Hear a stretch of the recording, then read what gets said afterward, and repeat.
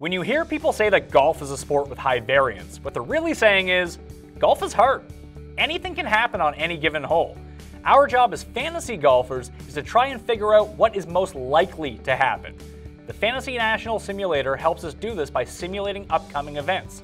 It does this by randomly generating scores for every player for every hole of each round based on how they've played on statistically similar holes in the past. Then it does this 1,000 more times, spitting out a total number of wins, top 5s, 10s, 20s, and the odds each player has of making the cut. Plus, you can compare the simulator's odds to win for each player versus their actual betting odds that week.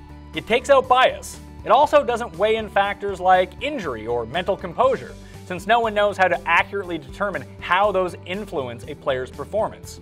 And remember, don't take the simulator results as gospel. It's simply another tool as a part of your overall research to give you a view of how the tournament will play out. Just think of it as another set of eyes on the same information. But these eyes only see things in binary, like Neo in the Matrix. Plus, you have the ability to go back and compare the simulator results to past events with the Fantasy National historic simulations.